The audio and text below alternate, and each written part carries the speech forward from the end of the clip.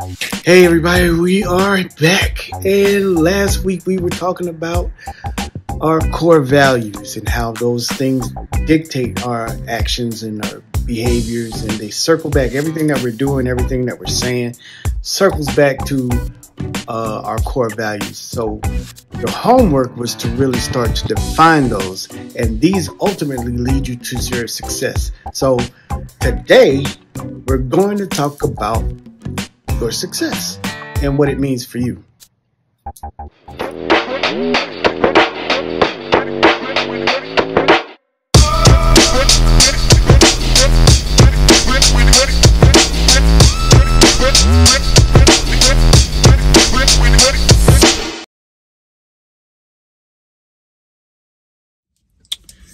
So, it is a wonderful day in the neighborhood. It's a wonderful day to be a neighbor. Well, Ohayo gozaimasu, konnichiwa, konbanwa, wherever you may be. It is a wonderful day here in beautiful Georgia. The greenery is everywhere. I don't have my mic on, so I might sound funny, but I'm using my phone this time around because I'm tired of putting this off. I've had this written for 2 weeks, and it's real simple. It's real. Actually, I had it when I wrote the other one, so it was ready to come out, but I didn't do it, and things kept getting in the way and getting in the way and getting in the way. And I was just thinking about the success in general. Going back to my core values, I wrote this and it's circling back to where it's supposed to be. So what's the problem? And the problem is this. I need to be successful at what I was trying to do, and it just wouldn't come to fruition. And what was the problem in that? Why was that a problem, creating that problem? And it's me. Okay? I don't know if you ever try to do things and you just get in your own way, or you just allow things to really just suck the joy out of what you're trying to do. And for me to do a podcast or to really sit down and try to get things done the way I want to, I procrastinate. Things got to be lined up. Even though I've had this for 2 weeks, every day something gets in the way where I don't do it. And it's not that I could just sit there and do it, which I probably could. I just get in the front, turn the camera on and start. But a lot of times I'll hit start, and if I'm in a bad mood, it's gonna really affect what I say and what I do and how it's being done, the delivery. And I was thinking about this whole thing, the core values and things, that it must be done. I need to get it done no matter what. So I'm doing this out of my car. I'm not in my room. I'm not at my house. I'm not anywhere. I'm just sitting in the car, and God was like, it's time. And I said, okay. So,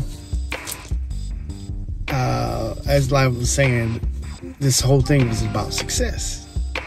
And the success of doing what you're called to do and doing what you're trying to do. And things that you had in your mind that you wanted to get done. And I hope you wrote down your core values, because that's what's going to bring you to your success. And first question, a few questions about this. First question is this: what benefit is it? Now, God wants you to succeed, okay? He wouldn't have put this idea in your head if he didn't. That makes sense. So, God wants you to succeed. So, what benefit is it to you if you do? God puts a lot of things that, will benefit the whole world, but what benefit is it to you if you do succeed? That could be demotivating factor, because sometimes we are called to do things that we don't want to do. And we'll sit there and make all the excuses in the world not to do it. But for us to be successful in the Lord's eyes, we need to get this done. But we don't see the benefit for ourselves, so we don't do it.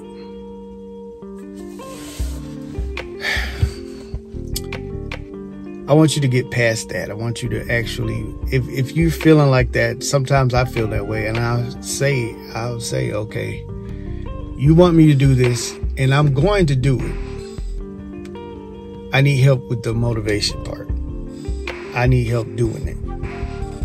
I need help seeing the big picture, because we're usually offered this small little sliver. Okay, God wants you to do this. He wants you to start this business. He wants you to provide this service or this product. And you have the idea, and it's a great idea, but you don't see the benefit, so you don't do it. Ask God to open your eyes to see what the big picture is. What's behind it? Okay, what's his motivating factor for doing it, giving this to you? So what's the benefit of success? And if things go the way you want it to go, right? If your success or your vision is fulfilled, say you have this idea of, I don't know, a brand new dessert, and it's just the greatest thing. It's going to bring you billions of dollars. What benefit is that to God? Why should he give you his hand of protection and help you get this thing off the ground if it's something that you coming up with?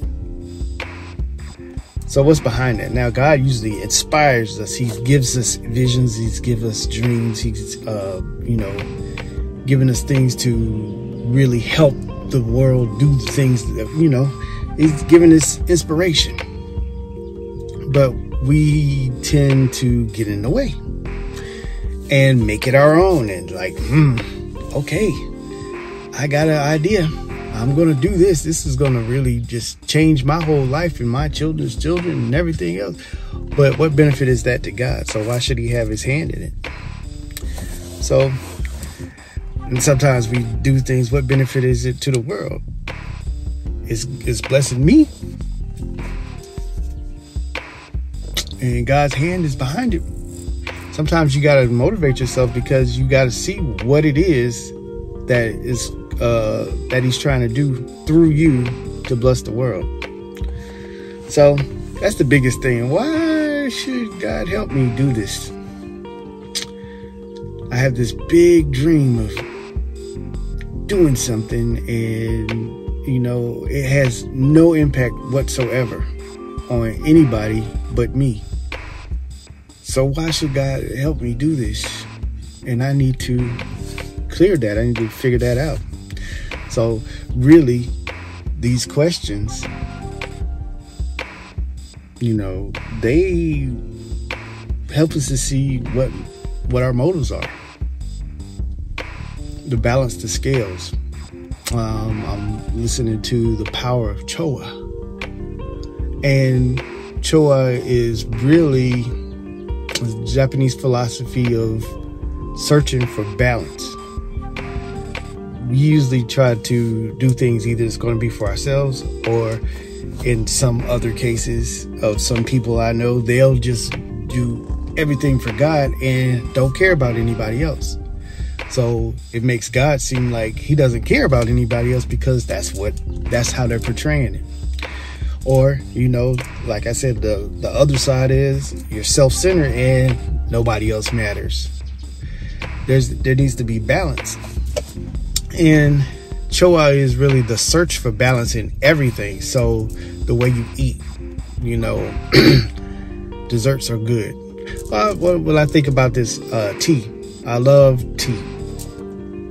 And it's never been that way. When I got older, I liked tea. And when I started to understand the whole tea ceremony and things like that, I got even more into it. But there needs to be a balance, because tea is bitter. So a lot of times you pair that with a sweet, and there needs to be a balance it out. Now, if I'm just sitting there drinking sugar tea and some cake, I'm messing myself up. And if it's, too bitter, it might be too acidic or something. I got all these bitters, and then I add more bitter, or not just try to do it on my own, I'll probably stop drinking tea. So that defeats that purpose. So there needs to be balance.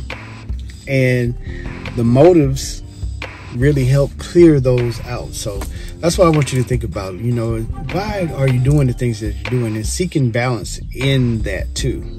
Okay? Why are you doing the things that you're doing? What benefit is it to God? What benefit is it to the world? What benefit is it to yourself? Why should God help you? And as you answer those questions, look for the balance.